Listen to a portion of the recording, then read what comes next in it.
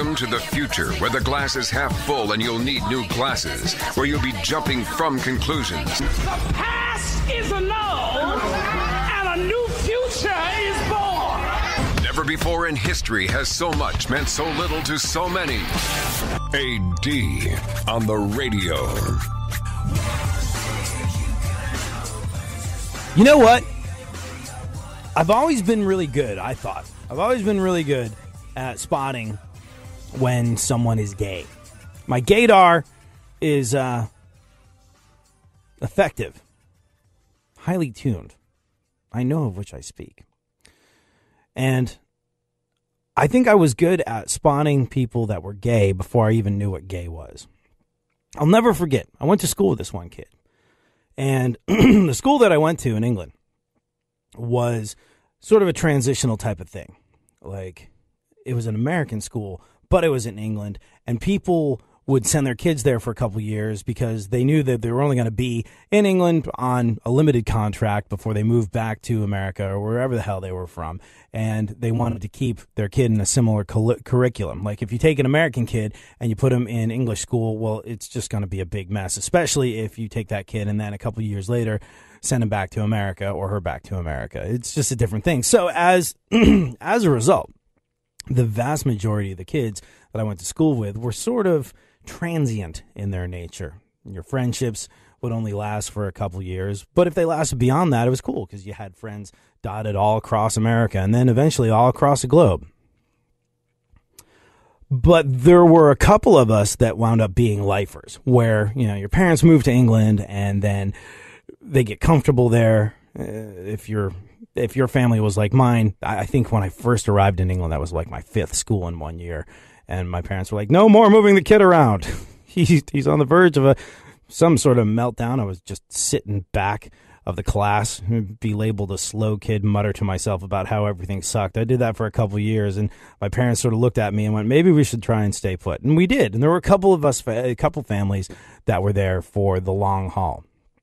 But I'll never forget, in like the 2nd or 3rd grade, there was this one guy, and and I remember we had to take turns making the morning announcements at the front of the room. And there was something about this guy where I just knew, hey, he's different from me. He's differently motivated than me. He walked differently. He talked differently. And I didn't know exactly what it was. But to me, I looked at him and I went, oh, that's interesting. That guy, well, he's a boy. But some of the things he does remind me a lot more of a girl. And I really had no idea beyond that what any of that meant. I don't think I knew what it was to be gay at the time. Or any of that sort of thing. And I didn't make anything of it. I was just like, oh, he's a boy, but he acts a little bit more like a girl sometimes. That was all I noticed. Cut to years later. He's not dating the way the rest of us were starting to date. And he's hanging out more with girls. And he mentions in passing his girlfriend. He mentions in passing liking girls. But I always just saw him hanging out with the girls. I always saw him as more one of the girls. And this is my young mind. And at that point, I went, I think he's probably gay. I wonder if he knows he's gay or not. I don't know. And really, I made nothing of it. Zip, zing, nada. And then cut to a year or two after most of us got out of high school. I was like, I always thought that guy was gay. I remember talking to my mom. She's like, oh, yeah, no, I talked to his mom a little while ago. He's very happy. He's, got a girlfriend and he's going to college. I was like, girlfriend? Really? Wow. Wow. Go figure. And then cut to a few more years later, Facebook becomes a thing. And there he is. Happily living with a guy. Very open about his sexuality. And I was like, I knew it. I knew it. And I heard through the grapevine, through a friend of a friend, I was like, yeah, he had a girlfriend there for a second. And they're like, no, he didn't. He told his mom he had a girlfriend. And I was just like, there were very few of us that knew each other from childhood, before sexuality is even a thing. And I remember thinking about his life and all the years that I'd known him. And suddenly I became very sad for him. And, well, I'll tell you why next. Thank you so much for joining the show. At ADSXE is where you can tweet me. At FunkFM, that's where you can get a hold of Funkhouser.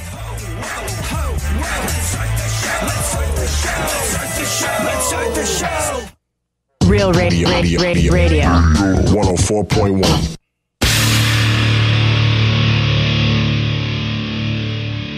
Where the left and right come together for fundamental truths. AD on the radio, on Twitter at ADSXE. First and foremost, you got to excuse the multitude of frogs in my throat this morning. Yeah, what's wrong with you? I went into the studio the other day to do my show, as one does, and my face brushes against the microphone that, like, the whipping boy on the morning show uses. We use the same microphone because he is saddled with being the board op. The actual morning guy doesn't like to run his own boards. So, like, this guy does it. And my face brushes against the microphone, and the microphone is wet. And I'm like, oh, disgusting. Oh, revolting. Oh, just, come on, man. Come on. Did you go straight to the doctor? Well, no, I just wiped myself off, wiped the microphone off. I was like running super late. I had a bunch of stuff to do. I was coming in from a meeting. I'm like, yay. This, by the way, is the joy of middle management. Like, hey, you're going to have a whole bunch of other stuff to do. And, we want you to be incredibly careful with everything that you do. But you realize that you're going to be literally running from one room to another to try and accomplish these tasks. So sometimes you don't have time to do the things that you would do, like run straight to the doctor after your face touched a wet microphone. But as revolting as it might have been, I was just like, fine, I'll just continue on with my life as one does. And then, you know how some morning shows, you run little clips of what they talked about that morning throughout the day? You ever heard that, Funkhouser? Like, the recycler or whatever the hell they call it. Like, hey, if you missed our stunning wit and brilliance this morning, time on the show, here's some more of it to interrupt AD's show. Anyways, in one of those, I hear, I'm sick, which is like the guy who I share a microphone with actively complaining about being sick on the air. I realized his spit touched my face the moment I got into the studio. I was like, oh, you stupid. But by the way, let me preface this by saying, a nicer guy you could not hope to meet. Like, this is the sort of dude that you want your sister dating if you have a sister. He's a very nice individual. But when it comes to giving a crap about the health and well-being of his, when it comes to giving a crap about the health and well-being of his coworkers, mine is several million on a possible score of 10 for that guy. And like, I was like, oh no, his spit touched my face and he's sick. It's as if he spat in my face. This is disgusting. And then, oh my God, woke up achy, sweaty, various arm. Ugh. So I'm going to... It's going down the tubers. Yeah, I'm going to vigorously beat him about the face and neck until he sees the error of his ways when I get out of the studio today. But that's not the point of the point of the story. The point of the story is I go to school with this kid. Who, before I even knew what gay was, before I even knew what gender identity was, before I ever even gave any thought to that whatsoever, I noticed that this one kid, when we had to take turns giving the morning announcements, when he got up and he announced what was on, the lunch menu for that day and everything that we needed to know, I was like, that guy, that's interesting. That guy, he's not like me. He's a boy, but some of the things he does remind me of girls. We get a little older, and I see that he talks about girlfriends, but none of them go to our school. And he definitely hangs out with girls, but it's always in a very friendly way. Like, I never see him with a group of his bros. He's always with girls. And then gets into college, and I hear through the grapevine, my mom talks to his mom. Oh, yeah, he's got a girlfriend. I was like, really? That guy? I always kind of thought, well, maybe I'm wrong about this sort of thing. Don't give it any thought. A few more years later, I think about it a lot when I find out that he's happy and in a committed relationship with another guy. And old class friend and I are talking about it. I was like, I thought he was dating a girl in college. I wonder if he was having a hard time figuring things out or trying things, or, not for me to judge. I certainly don't know what it was like to be him. Well, he was maybe, and she was like, oh, no, he was never dating a girl. He told his mom that, but he was never dating a girl. And I was like, oh, man. And for the first time, I actively felt really, really bad for someone that I knew was gay, because this is the only guy I think that I knew. Like I said, my school is very transient. Most of the kids that I knew for 2 years, 3 years, and then they would go back to wherever the hell they were from. And, you don't really get to be around too many kids for the long haul. But this guy was one of the lifers, the way my family was. I'd been to like 5 schools in 1 year by the time we landed in England, and I was just like this stuttering mess in the back of the class, told that I was slow, and then things all turned around, and I wound up just fine. But something was taking a toll on my young mind, and my parents thought we should maybe try and stay put for a little while. The boy doesn't seem to be doing well. So they made the decision to stay at this school for the long haul, and for whatever reason, this kid's parents did as well. So that was the first instance in my life of knowing someone for a long period of time, before I knew what gay was, before I'm guessing he knew what gay was. And like I said, I feel like I've always had impeccable gaydar, just because I can look at someone and go, they're different from me. They're differently motivated than me. They like some different stuff than I do. And I remember thinking, man, I like this kid. He was a nice kid. We weren't besties or anything. But if I would have known in the 6th, 7th, 8th grade, when life is confusing enough, when essentially all your hormones are being carbonated,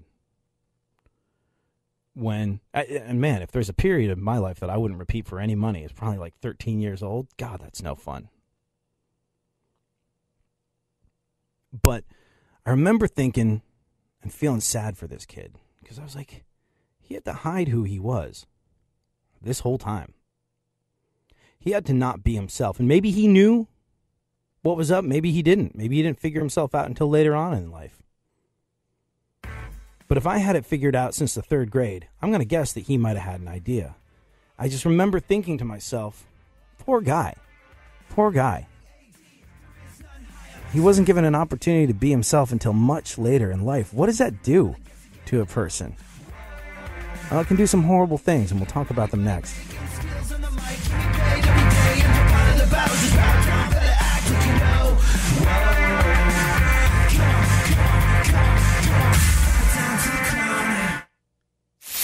For more stimulation and less irritation, 9 out of 10 doctors choose KPRC AM 950, Houston's more stimulating talk radio. Don't get the blues, get all the news. We mean all of you guys out there in Radioland. All aboard! He's back. AD on the radio. Give it up, yeah. Give it up, yeah. Bring this on. Come on. So what does it do to somebody? What does it do to somebody to not be allowed to be themselves? What the hell is up with that? This kid that I went to school with, man, I felt so bad for him. Because, I'm just going to go out on a limb and assume that he knew he was gay. He realized who he was and what was up. Because I knew that there was something different about him since before I knew that gay was a thing. In the 3rd grade, I was like, that guy's different than me. He does some stuff that's more like a girl, but he's a boy. That was all I thought about. Like I said, didn't even know what gay was, but I could spot that there was something different about him. Cut 2 years and years later, to the surprise of no one whatsoever, he was gay. And I remember thinking, I remember thinking, maybe it was because of his parents. Maybe he was afraid of what his classmates would make of it or do with the information that he was gay. Maybe he didn't know, but I'm going to guess he knew. I thought to myself, man, that guy had to wait till he was like in his 20s to just be who he was. I remember feeling really, really sad because it was surprising to absolutely no one. I mean, I didn't talk about the fact that he seemed different than me to anyone else. I just kind of took it in. And then, you know, as you get older, you're like, that guy's definitely gay, right? Yeah, I think so. All right, cool. Really didn't think anything of it. And maybe like I hung out with an especially enlightened bunch of kids. But there wasn't one of us that would have, I mean, A, we already assumed that he was gay. B, we wouldn't have thought any less of him. He would have been completely accepted by the people he went to school with had he made the decision to be open about his sexuality at the time. And so I thought that was sad. I thought he could have been surrounded by friendship and support, at least in his immediate circle of acquaintances at school. Don't know what situation he had going on at home. But whatever the case may be, I was just like, oh, man, I wish that guy would have known. I wish that guy would have known that we would have just not had any problem with him or not even thought any differently of him when he was growing up. What does it do to somebody just to be afraid to be yourself throughout those formative years when you're 13 years old, when every little issue seems like the size of Mount Everest? What is something like that, an actual issue? The inability to be who you are due to a person. And I bring this up for a reason. See, up until this weekend, there was no explanation for why former Patriots tight end Aaron Hernandez threw away a really promising career and his freedom by committing murder. There was no motive, and I remember people thinking that it might have been gang-related or something like that. It was also unclear why he committed suicide in his cell. I mean, he was looking at a life sentence. So, on the one hand, people were maybe connecting the dots in that way. Well, a new detail has surfaced that could explain both of these things. And this is speculation. This is conjecture. So we're dealing with a what-if scenario here. But according to reports, he left 3, count them, 1, 2, 3 suicide notes. 1 addressed to his fiancée, 1 to his 4-year-old daughter, and 1 to his prison boyfriend. Now, apparently, Hernandez was bisexual, which really doesn't matter in and of itself. However, there's now talk that he had a long-time sexual relationship with a guy from high school, a different guy, not the guy from prison. Right before he was arrested, Aaron Hernandez moved around a lot of money. He moved money into 3 accounts right before he was arrested for murder. 1 for his fiancée, 1 for his daughter, and the one where the most money went was for that high school friend, whoever that might be. The idea is that Odin Lloyd, the man who he killed, somehow knew about his sexuality or the boyfriend. And the idea is that Hernandez may have killed him because he thought Lloyd would out him and expose his secret life. Now, let's be clear on this. In no way, shape, or form am I excusing the behavior of murder. Horrible, awful thing. One of the deadly sins. And anybody who commits murder is exactly that, a murderer, inexcusable. In no way, shape, or form am I attempting to sympathize with this situation. Because what he did was egregious, awful, wrong. To end someone else's life in that way is wrong. And by the way, feel free to place the word allegedly in front of all of this, because it is at this stage in the game, and maybe it always will be speculative. But it made me think. Doesn't it make you think? Had there been a greater ease around the idea of homosexuality and bisexuality, a man might be alive today. If it was okay for Aaron Hernandez to be bisexual in the sporting community, in the football community, in the clique that he ran with, to his family, to everybody that came into contact with him, were his sexuality not an issue, something that he wanted to keep quiet, something that he could have told his fiancée about? Hey, if we're going to get married, there's something you should know, and then you got to make a decision about whether or not that's okay with you. And we're going to discuss how we live as a married couple. Were these easier conversations to have? In a similar situation, a man might not be dead. And look, if this guy, Odin Lloyd, was blackmailing him or threatening to out him and using his sexuality against him, that is also in and of itself morally reprehensible behavior. He didn't deserve to be murdered, obviously.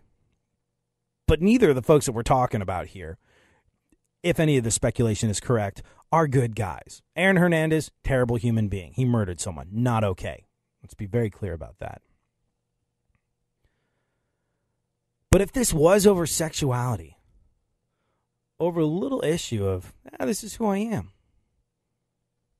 This is me.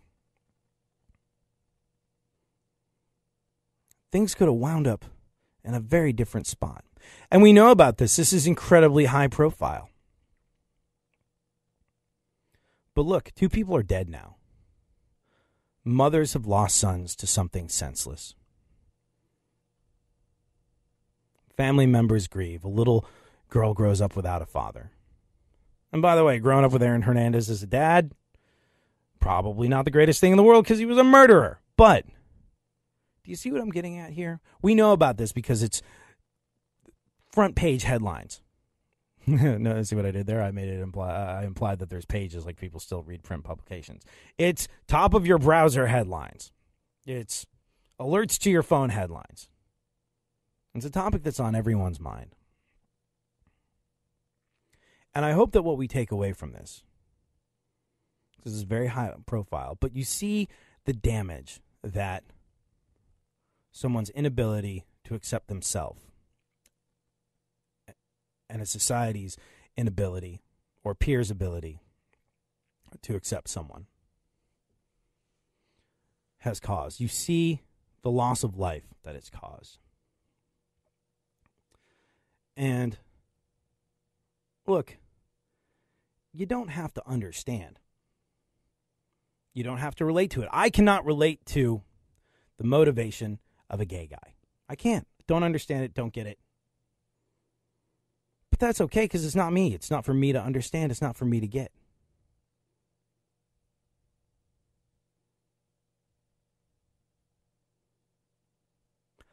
But there was a man who did so much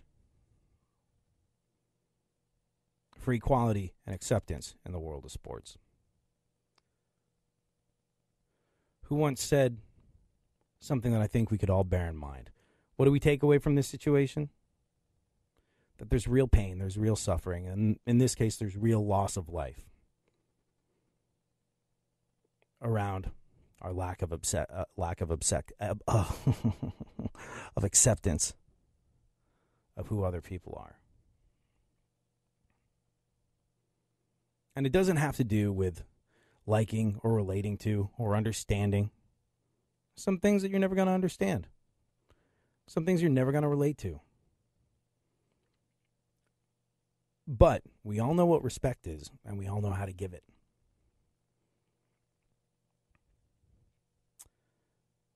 I'm not concerned with your liking or disliking me.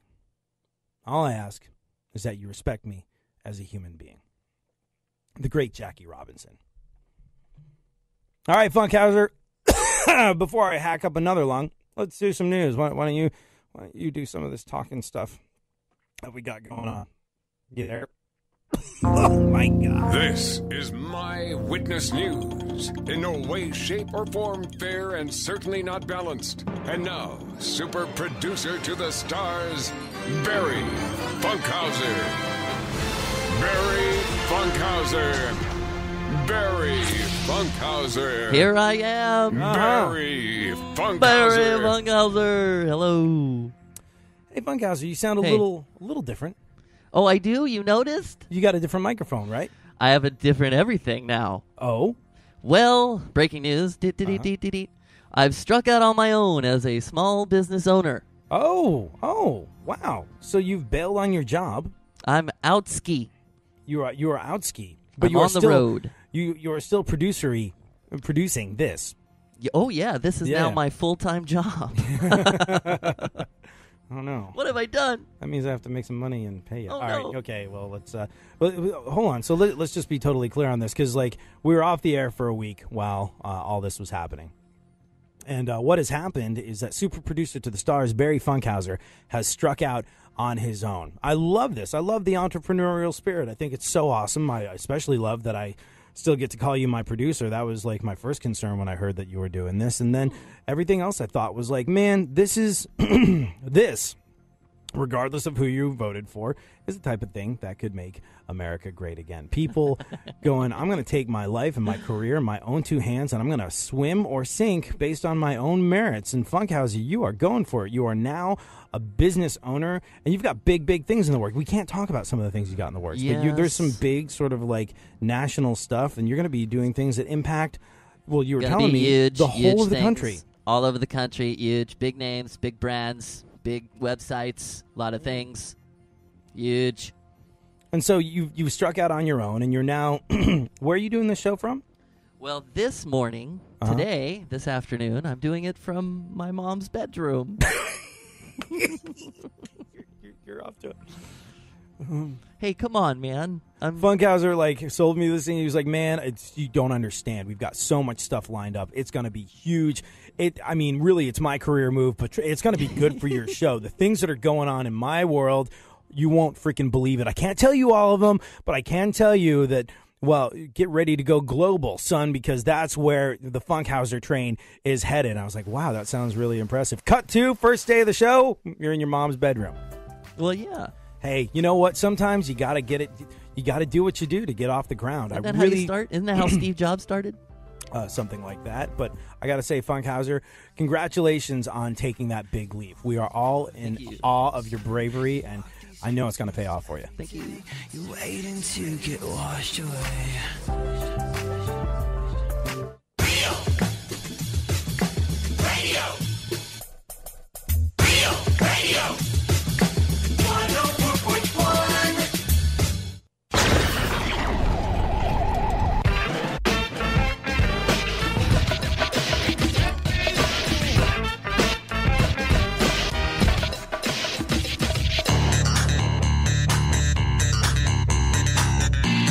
Now, more AD on the radio.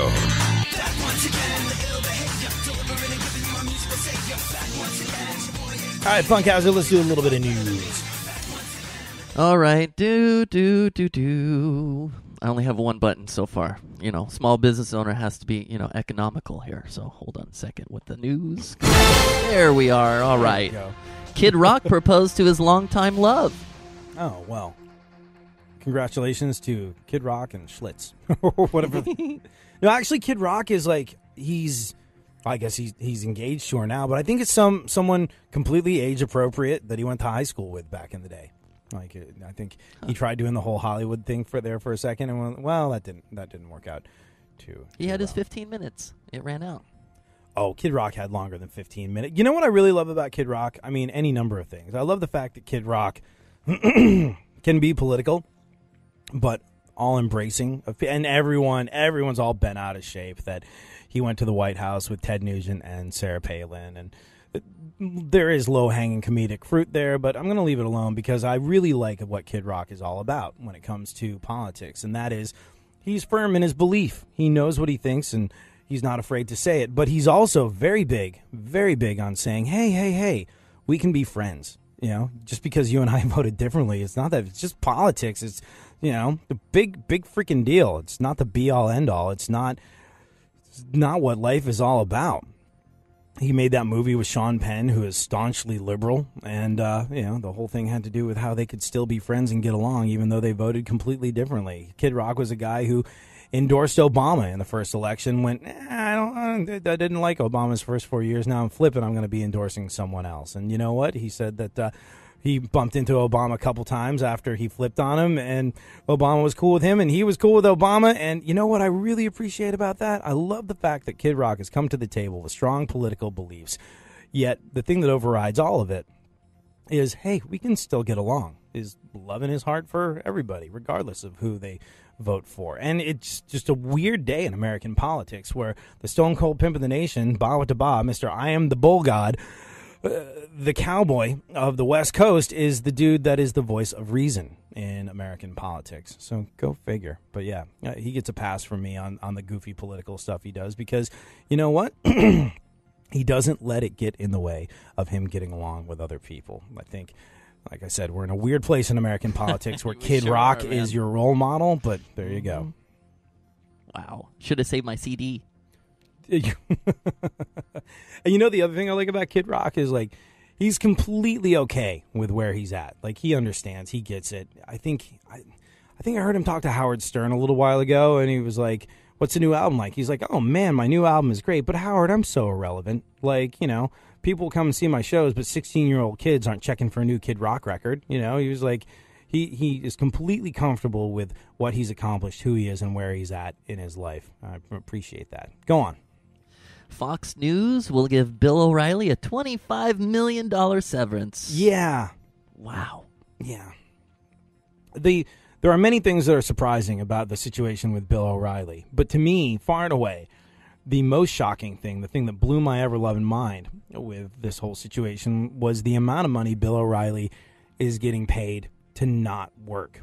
He's getting a $25 million severance package. Nobody could believe that. They're like, Bill O'Reilly's getting a $25 million severance package? Hopefully that's the last time we have to talk about Bill O'Reilly's package, but nevertheless, it's kind of crazy. What do they call that when you get fired and you get a whole bunch of money, or when you stop working for a company, like you're a big deal? What do they call it? Go ahead. No. Like, there's a name for it. Oh, I thought you were... No, it's not a joke. Isn't it severance? Severance? No, but there's like a a business term. I remember my dad had a book about it. How big is your parachute, or what color is your golden parachute? That's what it's called. It's called a golden. When you get a big payoff to not work anymore, it's called a golden parachute. Which also sounds like something Donald Trump allegedly requests from Russian hookers, but nevertheless. So wait a second. How much did they give Roger Ailes over at Fox News? Oh, man, I don't remember. I think it was, hold on, let me see, $40 million. Fox News gave $40 million to Roger Ailes. He was out amid allegations of sexual harassment. So 40 plus 25, that's $65 million. Just an average day.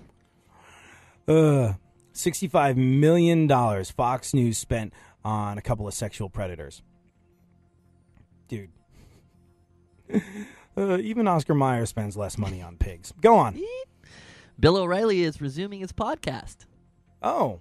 That means his Fox News fans can hear him pontificate again. Except for the ones who need help turning on their computer. Go on. Ann Coulter is furious about the University of California rescheduling a speech. Also infuriating, Ann Coulter. Everything at all times, ever. Go on. Richard Simmons just spoke out publicly for the first time in 3 years. Yeah. Yep. Everyone was like, is he dead? What's going on? We were worried about him. Yeah, he spoke publicly for the first time in 3 years. And as you would have expected, his statement focused entirely on the pickup truck that he's currently restoring, his passion for craft beer, and the NFL draft. Good for him. Go on. Go Packers!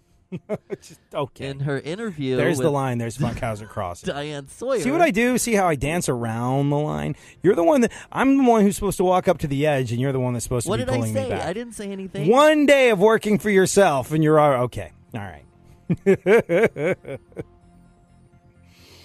Go on. In her interview with Diane Sawyer, Caitlyn Jenner warned that it would be inappropriate for anyone to ask her questions about having her male genitalia removed. Yeah. Okay. So you and I have talked a lot on this show about Caitlyn Jenner and the gender reassignment procedures that she's gone through since she stopped being Bruce Jenner. And I've made it clear, and if you don't remember, if you didn't hear, make it clear again. I thought Bruce Jenner was a lousy person. I think Caitlyn Jenner is a lousy human being. However, I really appreciate the high-profile nature of what Caitlyn Jenner is doing. And this is the reason I appreciate it. If you, and we've talked about this over and over again, but it bears repeating because this is important. It involves human life. If you look at straight people, guys that are into girls, girls that are into guys, suicide rate around 7%. If you're gay, well, that goes up to like 14, 15%, I think. But if you are confused about your gender, the attempted suicide rate is almost 50%, which is why I think Caitlyn Jenner sold the hell out when talking to Diane Sawyer, and we'll get to that next.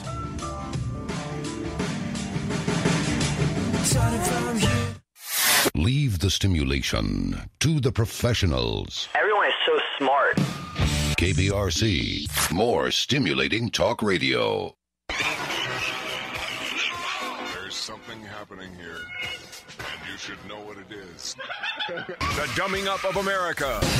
Now, more AD on the radio.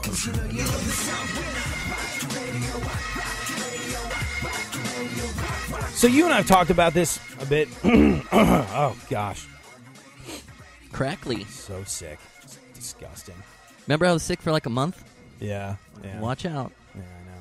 Anyways, you and I have talked about this a bunch. Caitlyn Jenner, I think, is a lousy human being. I thought Bruce Jenner was a lousy human being. However, I really appreciated the fact that Bruce Jenner became Caitlyn Jenner in such a public sort of way. Why? Well, as we were discussing before and as we've talked about in the past, this is important. It involves human life. It bears repeating. But if you're a straight guy or girl, the attempted suicide rate around 7%. If you're gay, it jumps up, I think, to around 14 or 15%. Don't quote me on those numbers, but I do know that there is an increase. The important number that we're looking at, though, is if you have an issue with gender identity. Gender dysphoria is the technical term for it. If you feel as though you are born with the wrong situation going on south of the equator, and you want to do something about it. If you're one of those folks, well, the attempted suicide rate jumps up to nearly 50%. It's a rare situation. Gender dysphoria is, I think, unfamiliar and scary to a lot of people because they don't understand it, because you can go your whole life without knowingly meeting someone or having a conversation about this. If there's one thing that we've discussed over and over again, it's that prejudice doesn't often stand up to contact. If you are prejudiced against someone else because of their sexuality or because of their religion or because of who they are or what color of skin they were born into or what country they were born in, 9 times out of 10, the best thing that you can do to solve that question of prejudice is get a little exposure to one another. Prejudice does not stand up to contact 9 times out of 10. But it's a rare situation and one that isn't talked about all that much. So getting that contact to destroy the idea of prejudice is very, very difficult. It's not something that you just run across every single day. And therefore, things like the attempted suicide rate of people that suffer from gender dysphoria, and I say suffer because it's a situation that causes suffering, not because it's an affliction that you suffer from. But people that are suffering through the experience of feeling that way. Attempted suicide rate of close to 50%. Anything that brings that number down is a good thing, which is why I was all in favor of Caitlyn Jenner being incredibly public about this. Anything that makes it less scary, less unfamiliar, more normal to people, to where they go, all right, that's them, that's not me, but that's a thing, okay, I get it. Anything that makes people go, oh, yeah, I heard about that. As opposed to, what? How strange. You're strange. Is a good thing. And this is why I think that Caitlyn Jenner 100,000,000% sold out. What the hell, man? What the hell? In Caitlyn Jenner's 2020 interview with Diane Sawyer this past Friday, just gone by, she said she does not want to be asked about losing her man parts. Diane Sawyer asked about the gender reassignment surgery, and Caitlyn said, I wasn't less of a woman the day before the surgery than I was the day after I had the surgery, because that did not define who I am as a human being. She said she has no regrets whatsoever about the surgery, and then warned Diane that transgender people, warned Diane that transgender people are the only people allowed to bring up that surgery.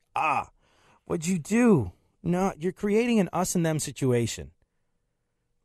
All the pushing that you've done for normalization and acceptance that allows people to get on with their lives and lowers that potential attempted suicide rate. What did you just...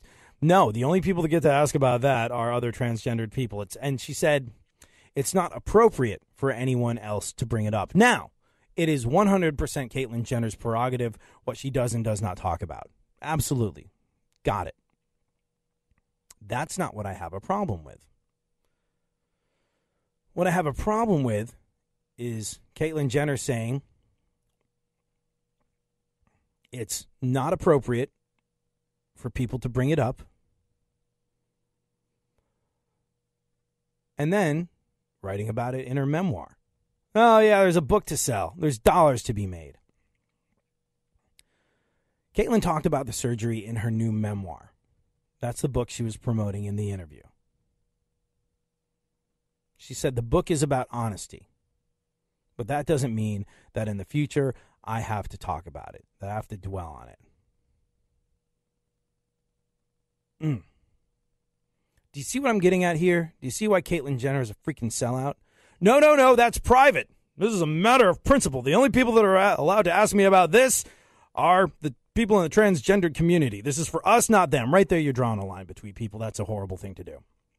This is something that you have done so much to stand up against. You have put yourself out there as an example of acceptance and of unity, and as people just getting on with their lives, and then you go, no, this is for us, not you. Now, I get that. It's not for me to dictate what Caitlyn Jenner feels comfortable talking about. But to be in a position like an interview with Diane Sawyer, you go to Diane Sawyer when there's something big to talk about. This is television that people actually watch. This is television that old people, old curmudgeon-y people that have very fixed ideas actually watch. This is an opportunity to get on national TV, a show that people still watch as opposed to TV, that thing that used to be in your life. This is a chance to make a huge difference. And you go, no, not talking about it. No. But you can read all about it in my book. 50% suicide rate, give or take. A chance to do something about that. No. You can read all about it in my book, which you have to buy. The hell? What'd you just do? What did you just do? You had an opportunity to reach across boundaries. You had an opportunity to make things okay and accepted. And you had an opportunity to help lower that suicide rate, that mortality rate, that you had a chance to save human lives. And you sold out that opportunity for a chance to shill your book. F you. Come on. Ugh. Anyways, some highlights from the interview. She said that before she came out as Caitlyn, she did have something in her will saying that she wanted to be dressed as a woman at her funeral. She also said, I thought that most of my life, if I go and when I'm buried, I want to be dressed as her because that's the way I'm going to heaven. And if she had to come out all over again, she said she'd still do that Vanity Fair cover. She said, my kids thought, you know what, that's a little too much. But from my standpoint, I had suffered for 65 years. To have a beautiful shot of my authentic self was important. And then she also admitted she was going for a little bit of shock value. She also said she's happy and peaceful, doesn't plan on dating, doesn't see dating in her future. She hasn't been out on a date in 2 years. She said, I just have a lot of friends. My life revolves around my kids. Chance to save lives. No, buy my book. It's not like I've gotten enough attention. It's not like I was a worldwide lauded Olympian. It's not like I was part of a massive reality television show. It's not like I wasn't already a freaking gajillionaire. I wasn't already fawned over for any number of reasons. Buy my book. Ugh. Anyhow, shall we move along, Funkhouser? Any more news? Yes, there are a few, I guess, if you want some more news. Yeah, let's do some more news. Mm-hmm. Crank that news bed and let's get to it. Come on, Internet. Let's get with it. There it is. Hey. All right. All right, I got to tell you. What? This bank of sound effects that Funkhouser has, the music beds. Can you turn them up a little bit, Funkhouser? There you go. Yeah. That's comfortable. As Funkhouser gets set up, in his new situation, where he's like, "Oh man, big things are happening. I'm going independent. Gonna have my own studio. We're gonna do that." And I get into the studio this morning. No. Keep the news bed up. This, in my mind, is news. And I'm like, wow. Funkhouser, everything's like the same. I would never know that you're in your mom's bedroom doing this. Uh-huh. You'd outlined a slightly different scenario when you said you were going out on your own. But nevertheless, your mom's bedroom sounds good. Now, please understand the depth of Funkhouser and my friendship, because I didn't make any jokes about you could. The way his mom's bedroom sounds. Also, I know your mom's like right around the corner probably fixing you breakfast, so I don't want to like offend her directly. Oh, she loves you. Anyways, nevertheless, I was very impressed. I got here, I was like, Funkhouser, wow, you're doing this up from your mom's bedroom. Cool, awesome. Mm-hmm. And then what do I hear coming down the line? Yeah, Funkhouser's phone rings. And I was like, well, that's not okay. Why is that going through the board? What the hell is it? Why am I hearing that in my headphones? And it wasn't just like the phone ringing in the background. Like, this is audio. I was like, is that a new sound effect? He's like, no, that's my phone ringing. I was like, why is your phone patched into what we're doing? Are we taking phone calls that I don't know about? And he was like, no, I got all the sound effects on my phone. I was like, well, just ghetto, but put it in airplane mode. And he was like, well, if I put it in airplane mode, I can't play it from Dropbox. I was like, okay. I was really, really impressed with everything that you did up until this point, but we're just leaning on the internet. Yeah. Heavily today. Yeah. So we are coming Sorry. to you. Cloud Nobody based call me today. for an hour. Yeah. Please, while we're doing this, please don't call Funkhouser. By the way, like this is how we can tell your friends don't listen to the show, Funkhouser, because if this was the case, you would have gotten 8 calls. Be like, I'm totally gonna mess with those guys now. Oh God. You know who was in the studio next to where you did this show before this week, Funkhouser? Who owned the golden microphone that was in the studio next to us? Was it Rush? Rush Limbaugh was our next door broadcasting neighbor. And make of Rush what you will, but it does lend a certain amount of credence to what you're doing. Well, in here we got Rush Limbaugh, and the next studio over, it's this new guy, AD. Yeah, you're going to like him. Mm-hmm. Now we're not coming from next door to Rush Limbaugh's studio. We're coming from Funkhouser. What's it going to be like when we have guests from Funkhouser's bedroom? Funkhouser? Well, I'll have to hook up a second mic, apparently. Yeah, just step over the laundry. Yeah, don't mind the cat. All right, cool. ring twice because we're hard of hearing up here. I like it. I like the idea of live from Funkhouser's mom's bedroom. I think Wait till the good. band comes here. We can get the band going. Mark Maron does his show from his garage. Let's take it one step further. We don't have a garage, but our producer has a mom, and that mom has a bedroom. And from there, our show is going to be coming. Well, no, there's like... We'll be on an RV pretty soon, I think. What? A recreational vehicle? Could you be crisscrossing America with this new project that you've taken on? It's quite possible. Very high-profile, impressive stuff. More detail on that as it develops. Yeah, Funkhouser signed a non-disclosure agreement, but the reason... Yeah. So I'm just going to backpedal. Have to delete all of this. No, I don't think you do, as long as we're not specific about it. But Funkhouser is actually taken on a very big and very impressive project, and we're going to be playing a little bit of "Where in the World is Funkhouser?" Hopefully, if everything works out. So the idea of getting people like the Red Hot Chili Peppers to go to Funkhouser's mom's bedroom. I got a backpack full of gear, man. I can go to their parents' bedroom. We're all out of show. Yay, we got through it, Funkhouser. Yay. Pat yourself on the back for me. You did it. Yay. You're doing your thing Get from yourself your mom's a Halls, bedroom, would you and please? we are all proud of you.